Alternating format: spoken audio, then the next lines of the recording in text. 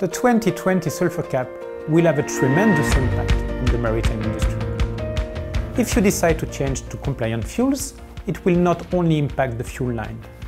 It might also change the vessel's steam demand.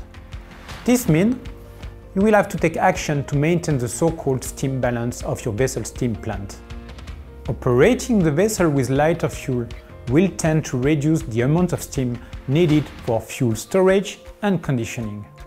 On the other hand, fuels with high pour point might need to be stored at higher temperature compared to traditional fuels, which may actually increase the steam demand.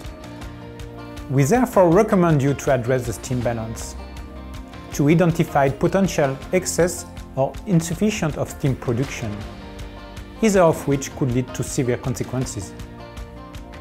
Here in Alfa Laval Test and Training Center, we have tested how compliant fuels impact a vessel steam plant. We have solutions to manage both excess and insufficient steam production. And with a century of experience in the marine industry, we can support you in making the right choice for your vessel's specific needs. Contact us today for a recommendation on how to maintain your steam balance after 2020.